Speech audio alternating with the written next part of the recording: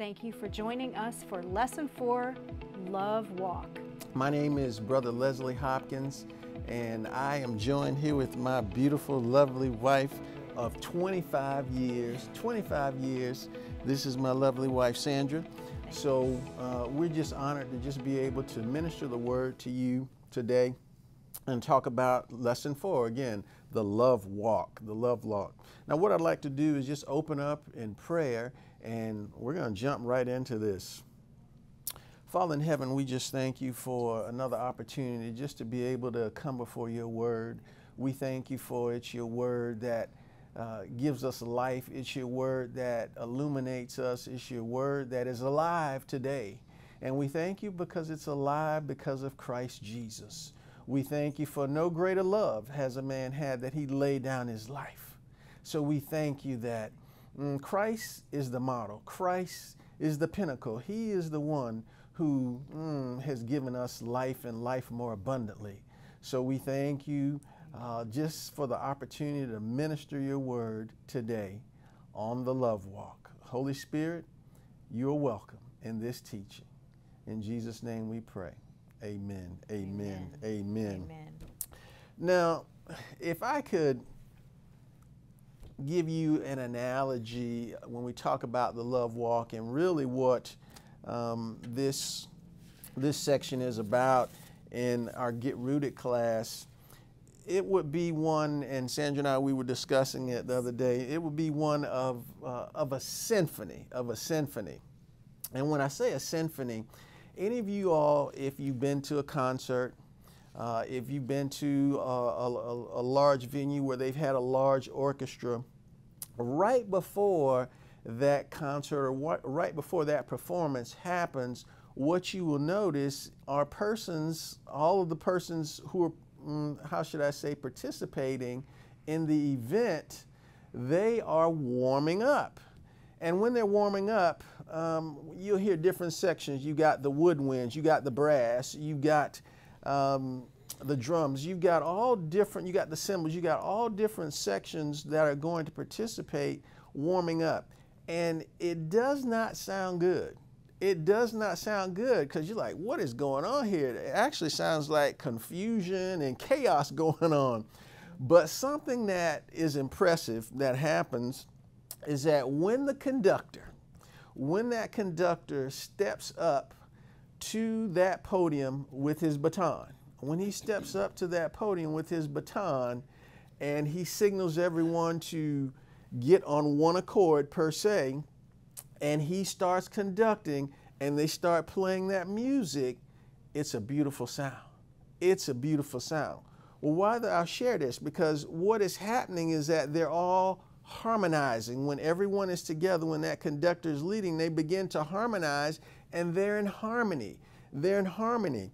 And when we talk about the love walk, oh gosh, Sandra and I, again, 25 years we've been together, and I can't tell you how important it is that when we put God first in everything in our marriage, when we put Him first in every situation, in every circumstance, it's brought about harmony. It's brought about harmony. So as we go into this lesson today, I just wanted to share that analogy of a symphony to you because we want God. We want God in our marriage. We want God in your life, in your relationships. We want God because when He's there, when we've inquired of Him and He's there, it's a beautiful thing. It's harmony. So with that being said, Sandra, why don't you go forth and tell us what we're, kind of break it down for us about what we're going to be delving into. Okay, the purpose of this love walk lesson is to biblically prioritize your life. The Bible always tells us that God is love and we are to walk in love. But in this lesson, we will be learning how to invite God in every areas of our lives, learning to put God first and God and family second, and God and the ministry or work third.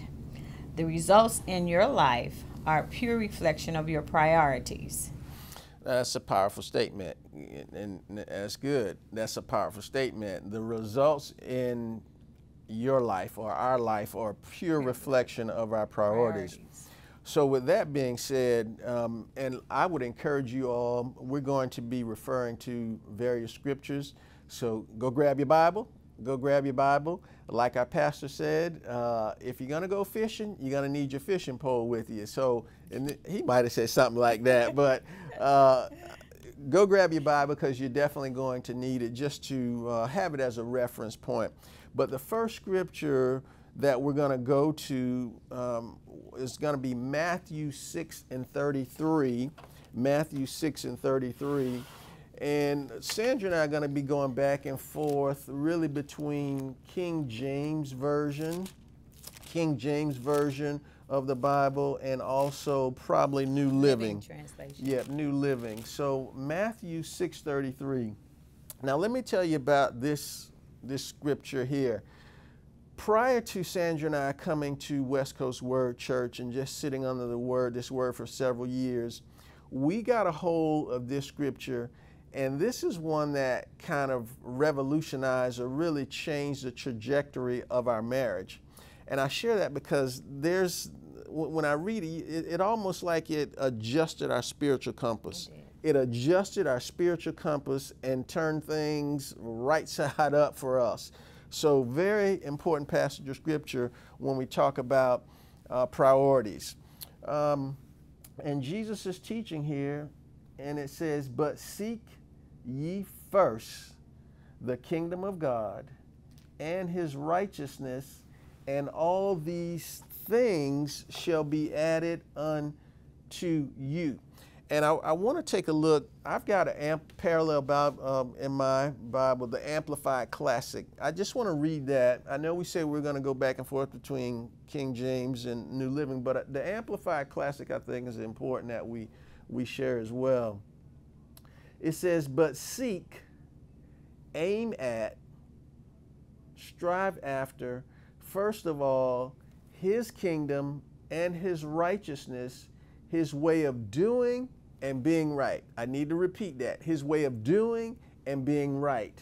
"And then all these things taken together will be given you besides." So I wanted to share that because when we're talking about seeking first the kingdom, in essence, it's saying God has a way of doing and it's being right. A way of doing and being right. And that's really what got us turned around, because instead of us seeking, let's say, the world's way, a man's way, or our own way, when we lined it up with God's way, it brought about that harmony. It brought about that harmony. Because once again, we want to state the priorities of the believer. God first, God and family second, God and ministerial work third. Because no matter what area of life you are dealing with, God needs to be involved if you want area to thrive and reach its highest potential. Amen. Amen. Now, when you share that, Sandra, about God needs to be involved, he does. He needs to be involved. He's not going to twist our arms. That's not the way he operates. But he's highly recommending that he be involved in these areas, and also in that hierarchy per se, or in that order, in order for that harmony to take place. But one of the things I just wanted to point out briefly is that the Holy Spirit, we have the Holy Spirit who lives on the inside of us. We have that third person of the Trinity who is living and breathing on the inside of us, and therefore we have the best teacher. So we want to involve him in all things. We want to involve him in all things, and that way we bring about things lining up the way they should, the way God wants them to line up. And one major thing too, though, you have to schedule priorities or they will never happen. Yep, that's a biggie. That's a biggie. Scheduling priorities. I know that I'm a checklist kind of guy, and I know in order for me to get things done, in order for goals to get accomplished and achieved, if I don't schedule it, if I don't actually write it down on my calendar, chances are it's going to slip by the wayside. So God wants us to prioritize. He wants us to do the same thing, make his lifestyle our lifestyle and make it a priority. Now, three things that we're going to point out when we talk about priorities, three things in our booklet. There's an acronym called SAT, SAT. And you'll see that the first, that acronym S stands for sacrifice, sacrifice. And what it's referring to is we're sacrificing our life and our will, our life and our will. And then the A stands for attitude, and it's referring to the passage of scripture in Isaiah, which says, if we're willing and obedient, then we eat the good of the land. If we're willing and obedient. So we've got to have an attitude, we've got to adjust and shift our lens to be willing and obedient for things to happen. And then lastly, time. Time is a limited commodity in our life, and we want to make sure that we take advantage of every second that God has given us. So in summary, God enhances everything in our lives when he is invited in. God's not just first place in our hearts, he is in every place of our hearts. Amen. Amen. Amen. All right. So now let's get into it. The first section per se is God first. Amen. We've got to put God first. Well, we don't have to, but I'm highly recommending, we're highly recommending, we're sharing that after 25 years of marriage, it works. It works. We've proven it out. It works. And we're going for 25 more and 25 more. So it works. Why? Because we sought first his way of doing and being right, and then all these things start to line up. So God first. Because the first step of success in any endeavor of life is choosing to put God first. Amen. Amen. So we're going to take a look at some staple passages of Scripture, and let's go to Mark. Let's go to the book of Mark, chapter 12.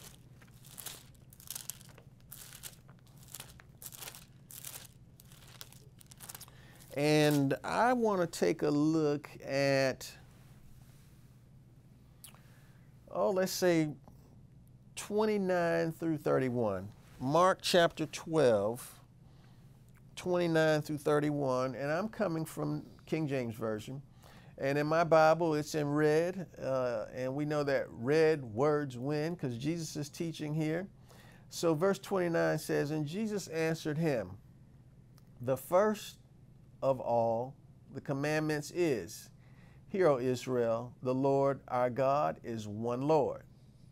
And thou shalt love the Lord thy God with all thy heart, with all thy soul, and with all thy mind, and with all thy strength. This is the first commandment. And verse 31 says, and the second is like, namely this, thou shalt love thy neighbor as thyself. There is none other commandment greater than these. So that's one of the, when we talk about putting God first, that's one of the passages of scriptures that we feel as though a staple, and we want to take a look at that. So choosing to put God first, God helps us to care of all of our needs. Putting God first is learning his ways as well as his heart. But one of the main agendas of God is definitely love. Loving God is number one, but directly after that is loving people. Jesus made sure that there were no gray areas when it came to the matter of love.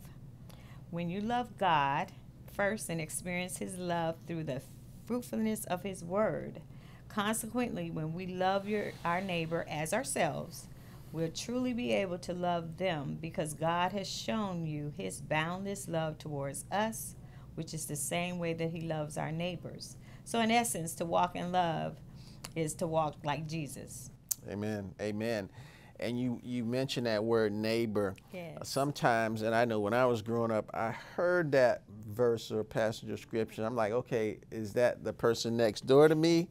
No, that word neighbor, that encompasses all people that we come in contact with.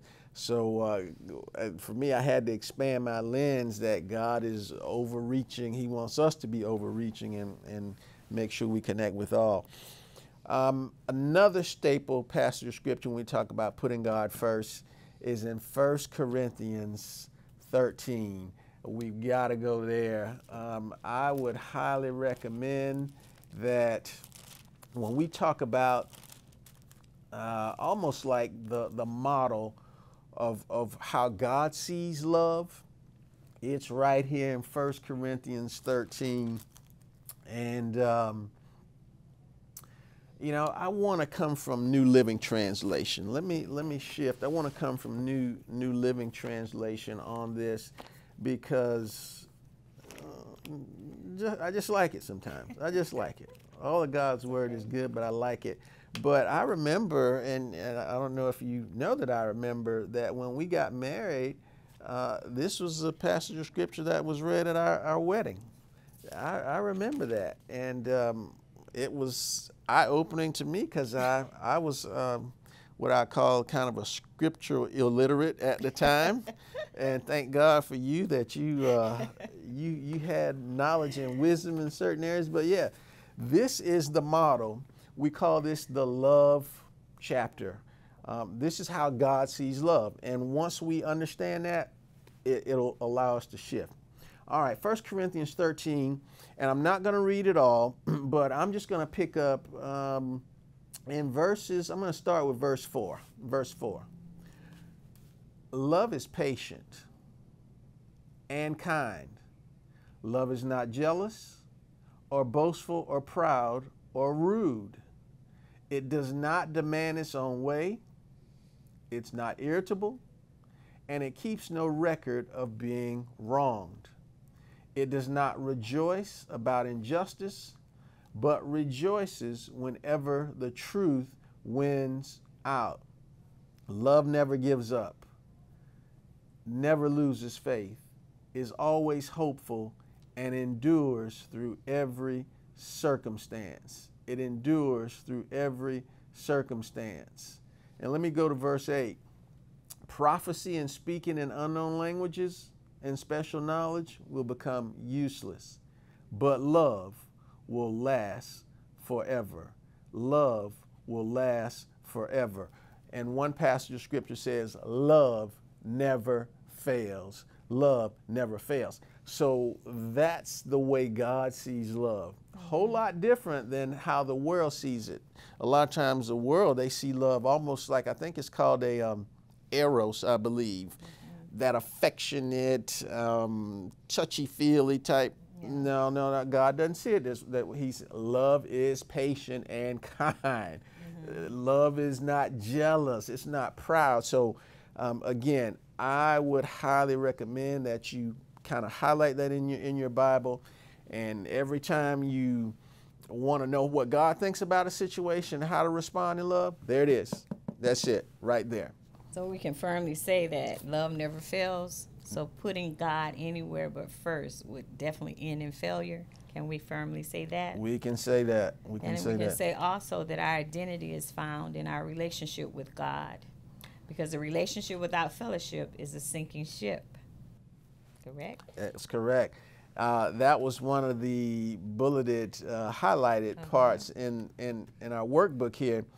And I have to always refer back to Pastor Aaron and his teaching because it's just been a blessing for both of us. But we hear that word fellowship. Fellowship. Well, what does that mean? He said, it's two fellas in a ship. It's simply two fellas in a ship. So you got two fellas in a ship. If they're not getting along with each other, then that boat or that ship is not going to sail in the right direction. So fellowship is important, or it is a sinking ship. If I could go to one other passage of scripture when we talk about love, 1 John 4 and 8, and I'll just stay right here in New Living. 1 John 4 and 8, and it reads, 1 John 4 and 8 says, but anyone who does not love does not know God. Amen. Why? Because God is love. The two cannot separate. They're stuck like Chuck together in essence. Yeah. God is love. Love is God. So it's just so important. A landmark passage of scripture as well. I would recommend you highlight that as well. Stay tuned for part 2.